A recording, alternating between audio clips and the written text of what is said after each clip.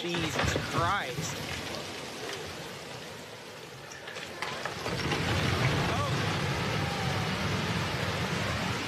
You see it there. We brought you this as breaking news last night. Terrifying moments when a rock facing came crashing down at Meade's Quarry. Now, the quarry is located at Ijams Nature Center, and it's now closed until further notice. Today, 6 on Your Side reporter Naomi Hilmer talked to a man who was there and caught the whole thing on camera.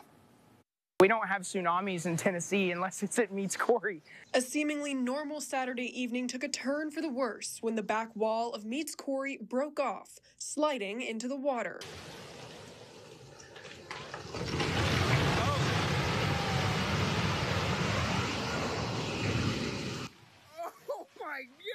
Looking back at it, I'm kind of kicking myself in the butt because I kind of noticed the rocks starting to fall for about 10 or 15 minutes, and right when I started to process all that, the whole thing just came down.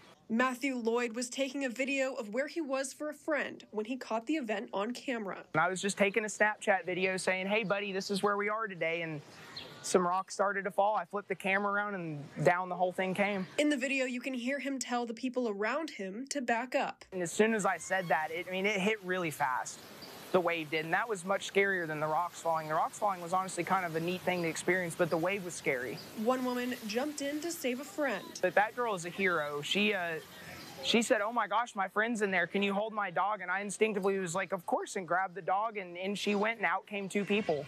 And just as quickly as it happened, it was over. You hear all the times people warning about, quarries can be dangerous, and, a lot of places you're not even allowed to go in them.